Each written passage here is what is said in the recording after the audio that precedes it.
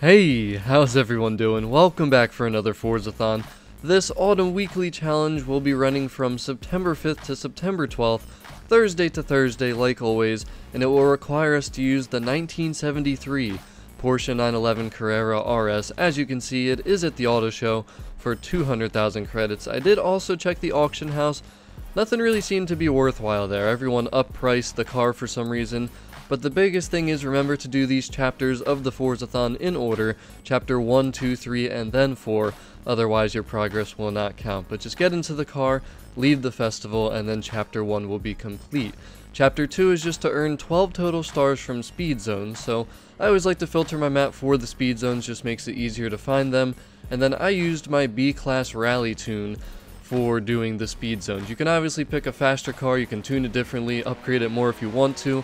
I just love this B-Class tune that I made, and although I can only usually get 2 stars on a speed zone, I don't mind running it a few extra times to make sure we take care of the challenge. So 12 stars, if you get 2 each time, you're going to have to run it 6 times.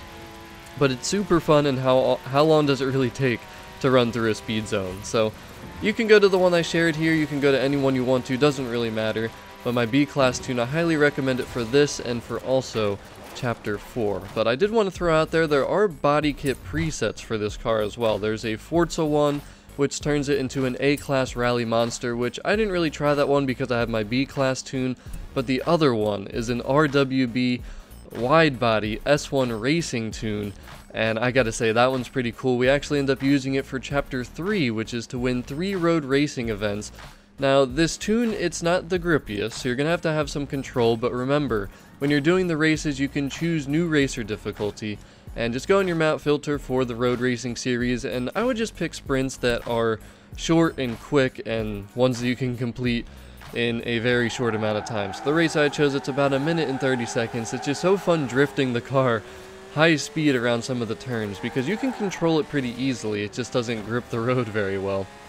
But remember, you have to win those 3 road racing series events, so use whatever difficulty you need to, the difficulty does not matter.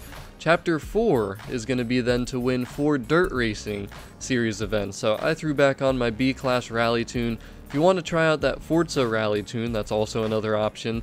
But basically what you want to do for this to get it done as quick as possible, if that's what you're going for, is just blueprint a 1-lap circuit race. Obviously filter for dirt racing series, pick one of the dirt racing circuits, or scrambles they are called, particularly in Forza Horizon 4, and just blueprint it to 1 lap. Then you just go to custom routes, you pick that race that you blueprinted, and you run it 4 total times. Make sure you win each time, and again, the difficulty does not matter. But that is pretty much it for this weekly Forzathon. We are back in autumn in less than an hour from the moment I am recording this right now, and this is a pretty cool car. It's the Rennsport, also known as the Racesport, the 911 Carrera from 1973. Very fun car, very versatile car.